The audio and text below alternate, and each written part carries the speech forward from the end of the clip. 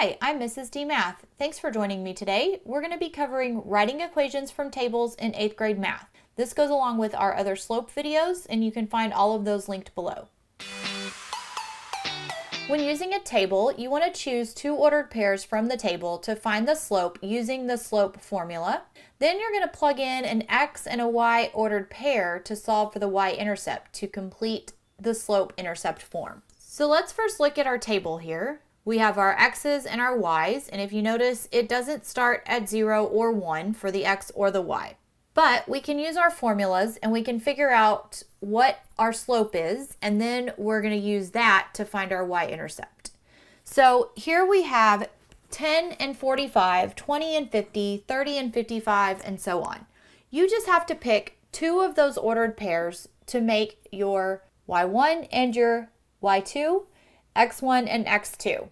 Looking here at the table, the easiest ones I can see are probably going to be this ordered pair 20, 50, and this one 40, 60. So that way we don't have to deal with fives, everything is tens, and it makes it a little simpler. So I'm going to make this my 1, and over here this one will be my 2 ordered pairs. So we have the ordered pair 40, 60, and 20, 50. I'm going to go ahead and write it out just to make sure that we get everything in the right spot. So down here, we're going to do 60 minus 50 for my y2 minus my y1, and that means this is my x2. So 40 minus 20 is going to go in the denominator. So now I have 60 minus 50 is 10, 40 minus 20 is 20, and this can reduce to 1/2.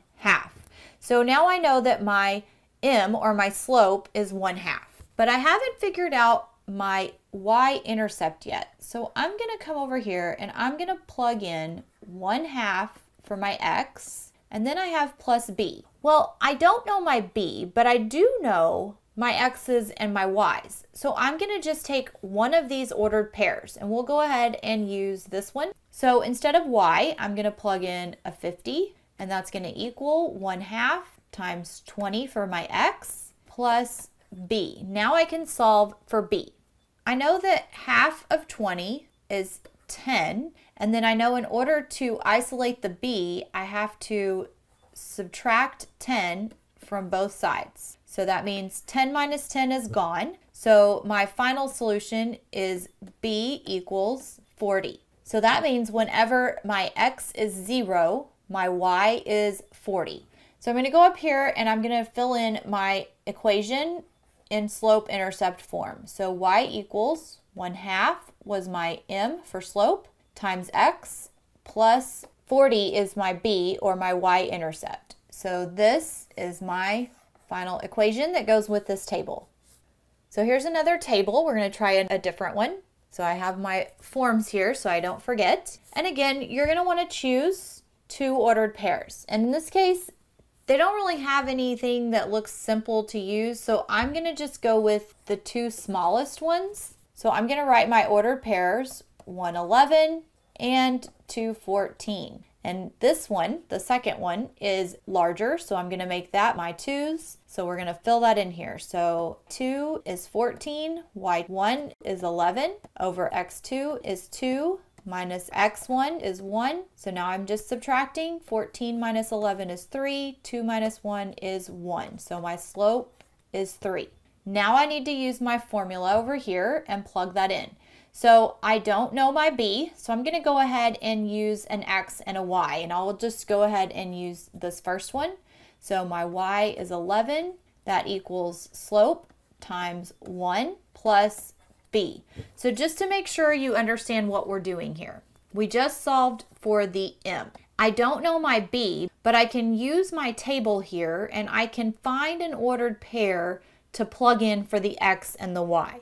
So I have plugged in this 11 for my y, this 1 for my x, and now I'm going to solve for b. So now 11 equals 3 plus b. In order to get rid of that 3, I'm going to have to subtract it from both sides. So this means that b equals 8. Now I can plug it into my original equation. So I now have y equals 3x plus 8.